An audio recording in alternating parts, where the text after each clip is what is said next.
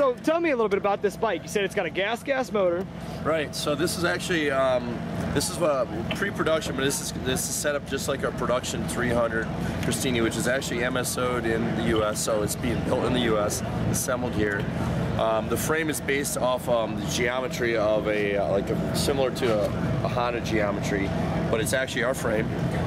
We're using Paoli suspension, the Gas 300 engine, and we're using the same FMF exhaust, hydraulic clutch that the Gas 300 uses. So basically what we're doing is we're taking a bunch of pretty solid platform parts, putting it together into our all-wheel drive production bike. So this is going to be one of our 3 models, which we also have a 450 and a 450 dual sport model.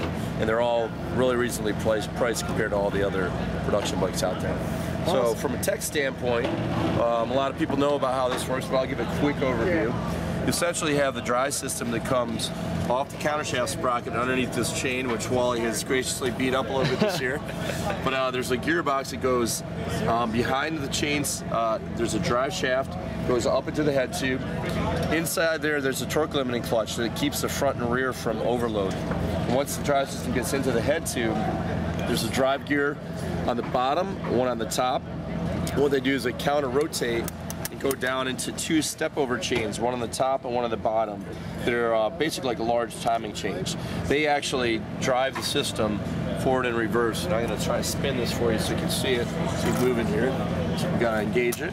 There is an engagement mechanism here. So you can actually turn the system on and off. Turn it on and off. Normally the switch is up on the handlebars, but we have it down underneath so that it doesn't get ripped off. So as that spins, you can actually see the front wheel grabbing as well. And you can see the drive shafts in the front. There's 2 counter-rotating drive shafts up there. And there's a reason for that other than just because it's power transfer. It's actually to balance out the reaction force.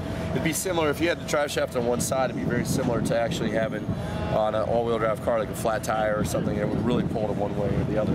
Interesting. So the drive system goes down and into 2 axle clamps that actually act as gearboxes. So there's actually a gearing system inside the axle clamp.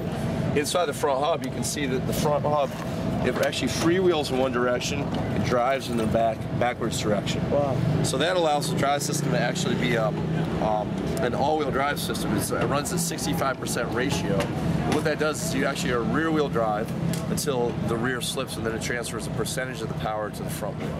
So that gives you not only better traction from the rear, but also transfer power to the front wheel.